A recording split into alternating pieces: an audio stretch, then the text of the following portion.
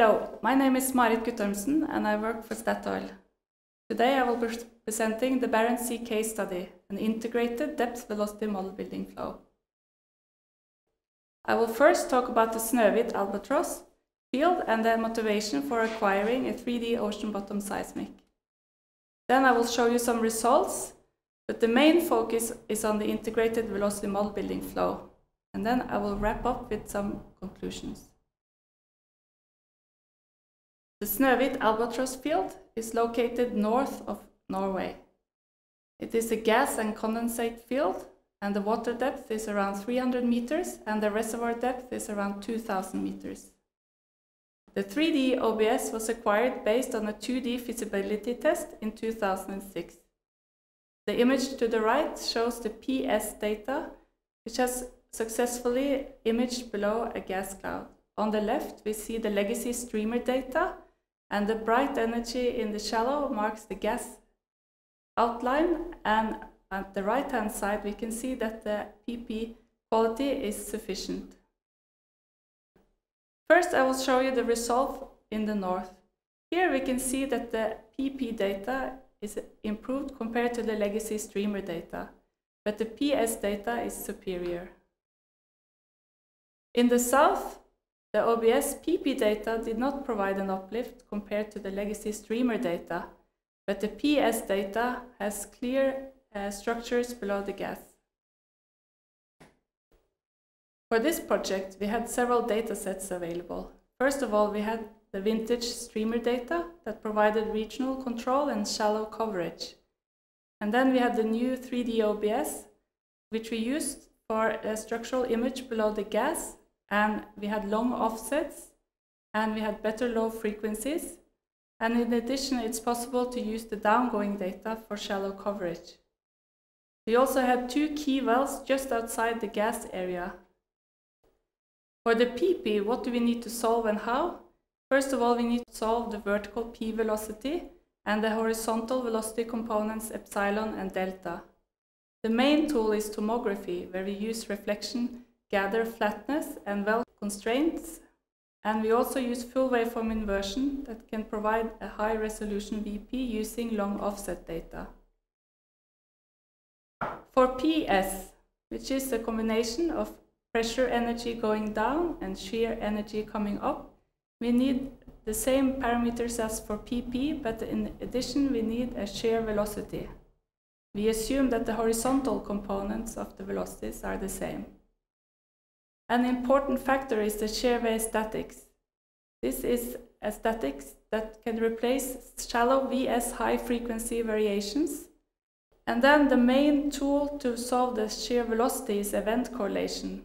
And we also used interpolation from good areas to poor areas. Then I will talk a bit more in detail about the shear wave statics. On the left-hand side, we see PP and PS non-migrated near offset receiver stacks. On the PP data, we see the water bottom followed by a thin and variable shallow layer. The thickness is between 20 and 50 meters. Moving to the PS data, we observe a large time delay before the corresponding event appears. The corresponding events were mapped on PP and PS and the VP-VS ratio extracted by isolating the travel times. On the right-hand side, we see the lateral variation in the VP-VS ratio. We observe the following.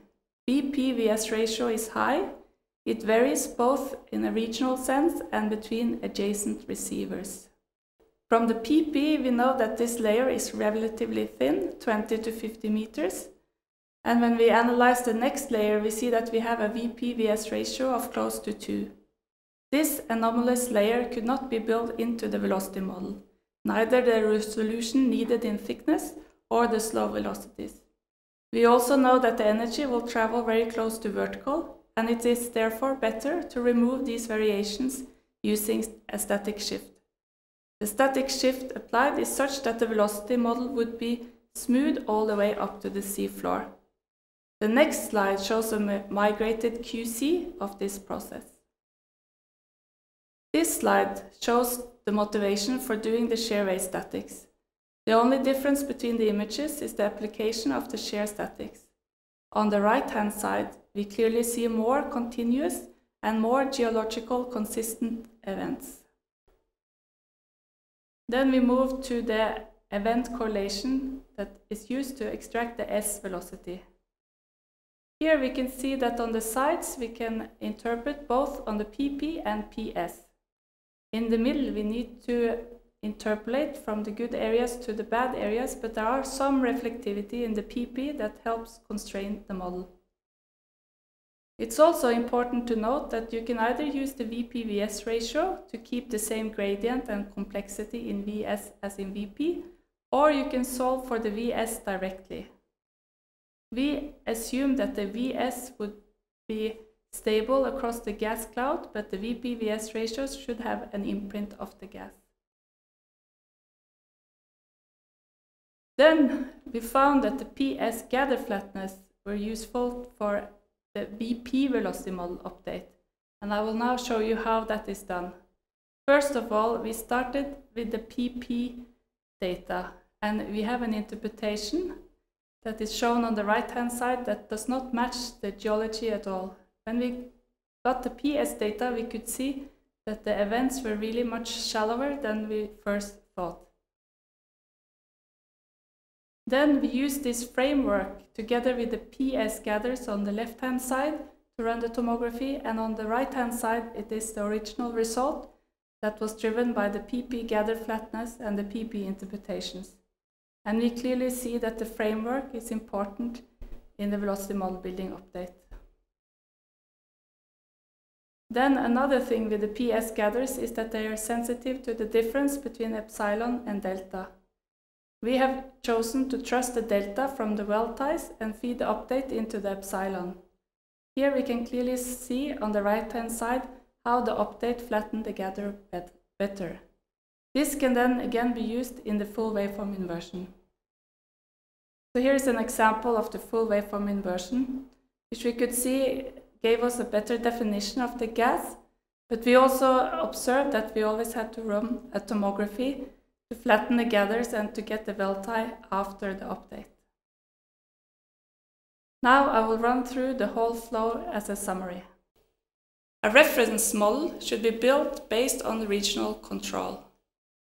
Then integrating the PS to get the framework and the VS velocity should come next. Then the PS gather flatness together with well information can be used in particular to derive epsilon and vertical P velocity. And a sensitivity study prior to commencing tomography is advised. In our work, we spent a lot of effort refining the P model before utilizing the PS data. In retrospect, we would have spent more time on the PS upfront. The last step of the process is to refine the model by including full waveform inversion with the best possible starting model. We saw little improvement in image quality, but changes in depth away from the well that could be important in field development. And we found that the full waveform inversion needed to be followed by a tomography. As a conclusion, we see that we have an improved structural image below the shallow gas using the PS data. In addition, we have updated all the velocity parameters, and we have used in particular the PS and also the PP long offsets to achieve that. What we will highlight is that any velocity model building flow should be tailored to the geological challenges, the data quality, and the available technology. With this, I would thank you for following this e-lecture and acknowledge the Snøhvit Albatross license, my Statoil colleagues, and also the CGG Oslo Center for processing the data.